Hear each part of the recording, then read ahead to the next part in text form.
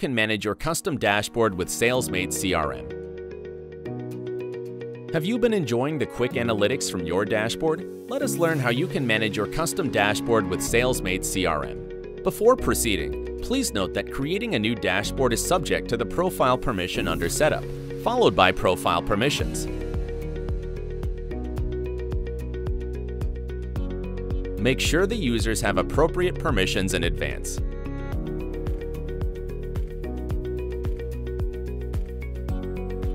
You can quickly navigate to Dashboard followed by Dashboard 2.0, Actions button, and click on Manage Dashboard.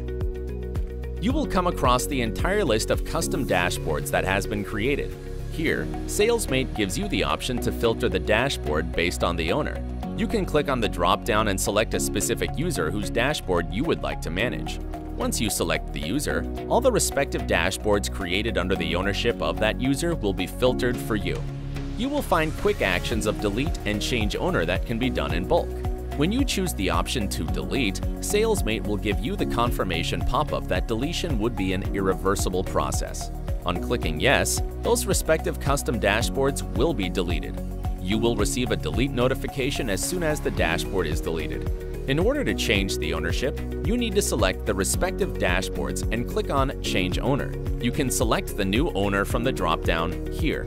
Please note that if you are on Growth Plan, you will be allowed to transfer only 3 dashboards to the other owner. This will include existing dashboards created by him, 10 dashboards with Boost Plan. You will also find these basic edit options when you hover on any of the dashboard. An action button will appear, which will give you the options to change owner, edit, and delete the dashboard. Let us understand each of these in detail. When you click on Change Owner, you get the option to change the ownership of the dashboard. Now next on the plate is Edit Dashboard. It allows you to change the dashboard name and the privacy settings. These privacy settings help you in determining who can see your dashboard. The private option lets you keep the entire dashboard just limited to you. Nobody else from your team can see your dashboard. The public option lets you grant access to all the teammates. The next option, which is visible to particular users, lets you separately add selected users by just adding their name in this section. The other option, visible to particular team, lets you separately add multiple teams by just adding the team name in this section. When you select either public, visible to particular users, or particular team, permission for widgets will be activated for you, which lets you choose the widget add or remove permissions to either the owner or keeping it shared with everyone else who has access to the dashboard in the team. Once the basic edit settings are done, you can then click on Update to save the settings. The other action that you can perform with the basic managing dashboard is to delete the dashboard. This is all about the list view of the custom dashboard. Let us understand what manage settings you will find when you go to any dashboard in the detail view.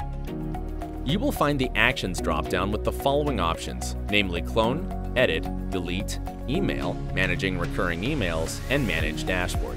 Let us understand each of them one by one. With Clone Dashboard, it will let you create a new dashboard from the existing dashboard in the system. When you click on it, a pop-up screen will appear, which will be pre-filled by the information of the dashboard which is getting cloned. You can change the dashboard privacy settings and decide who can add, remove widgets from the new dashboard you create. Click on Save, and a new dashboard will be created with the clone action. The Edit Dashboard and the Delete Dashboard is the same that we learned with the dashboard list view in the first half of this video.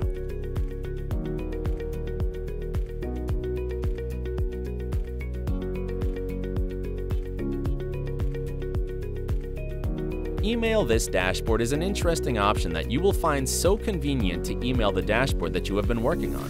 When you click on it, a pre-filled pop-up will appear where you can change the email subject, recipients who will be the internal teammates who are on Salesmate. Additional recipients will basically be all those individuals who are not using Salesmate. Add your custom message in the body part of the email.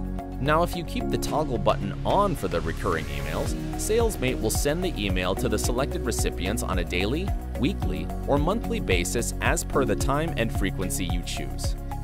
You can then select which widgets would you like to include, all or selected widgets only. Selected widgets will give you a drop-down to choose the widgets.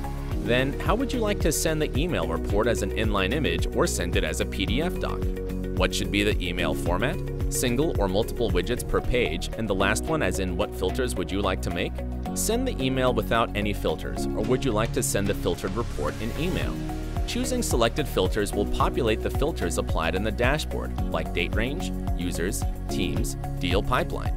You can further customize the filters as per your current needs. Once the selection of respective options is done, you can preview and schedule the dashboard email. The next in the action menu is managing your recurring email. When you click on it, Salesmate will show you all those dashboards that are kept aligned to be sent on a regular basis. You can select the respective dashboard that you would like to change from the drop-down here. Click on the respective dashboard and make the relevant changes that you would like to make and hit the Update button. This entire process of managing custom dashboard is way simple and easy to learn. Still, in case if you find yourself with a question, feel free to connect to our support executives. Don't forget to hit the bell icon to stay tuned with what's new at Salesmate CRM.